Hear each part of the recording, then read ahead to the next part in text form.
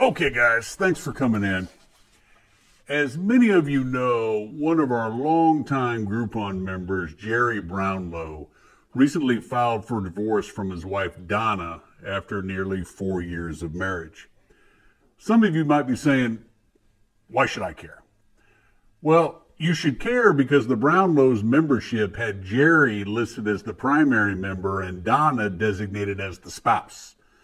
So legally, Jerry can still enjoy all the amenities our club has to offer, while Donna is basically shit out of luck. In fact, the guys in the cart barn have started calling her Donna persona non grata. Sadly, Donna's situation happens countless times at clubs all over the country. Newly divorced women losing access to the game they love because of a membership contract technicality. And it's got to stop.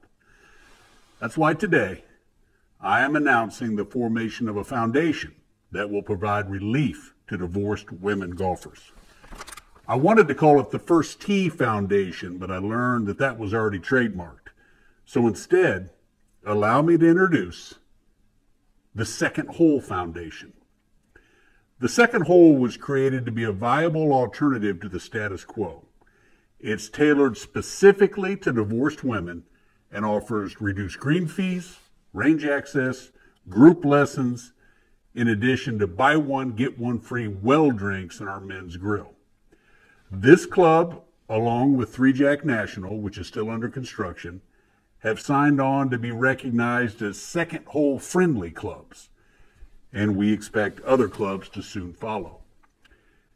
You know, some people talk about creating access, but the second hole is actually doing something about it. If you are or know a divorced woman who would like to learn more about the second hole, send me a selfie on social media or visit me at clubproguy.com.